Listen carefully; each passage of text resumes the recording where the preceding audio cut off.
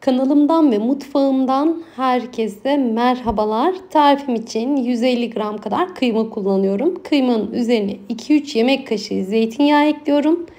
Kıyma kendi suyunu salıp tekrardan çekene kadar, yani yağını çekene kadar kıymayı önden kavuruyorum.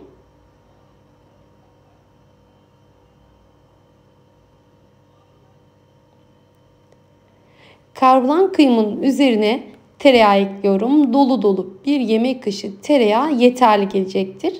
Tereyağı ile birlikte de birkaç dakika daha kıymayı kavuruyorum.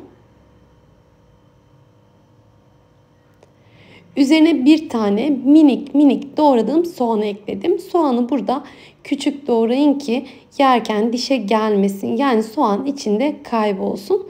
Soğanla birlikte kıymayı kavurmaya devam ediyorum. Soğanlar iyice yumuşayana kadar kavuralım ve sonra salçasını ekleyelim. 1 yemek kaşığı salça ekliyorum. Domates salçası kullandım. Dilerseniz biber salçası da tercih edebilirsiniz. Salçanın çiğ kokusu çıkana kadar salçayla da birlikte kavurmaya devam ettim. Ve sonrasında üzerine 1 çay bardağı olacak kadar domates püresi ekledim. Domatesi rendeleyerek de kullanabilirsiniz. Yazdan hazırlamış olduğunuz konserve domatesleri de ekleyebilirsiniz ve miktarını arttırıp azaltabilirsiniz. Domatesi ekledikten sonra domates yoğunlaşana kadar domatesi de pişirdim ve sonra suyunu ayarladım. Toplamda 6 su bardağı su kullandım. Kettle'da kaynattığım suyu ekledim. Sizler de lütfen kaynar su ekleyin. Kıyma kullandığımız için soğuk su olmaz arkadaşlar. Kıymayı sertleştirirsiniz. Yani etiniz sertleşir. Suyunu ekledikten sonra ocağımı yüksek hararetli bir ısıya ayarlıyorum. Böyle fokur fokur kaynamaya bırakıyorum. Ve kaynamaya başladıktan sonra kuskus ekliyorum. 1 çay bardağı kuskus kullandım.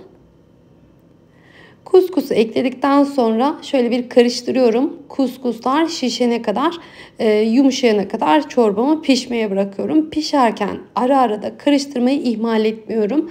Kuskuslar dibe çökebiliyor. Tencerenin dibine yapışabiliyor. Onun için ara ara karıştırın.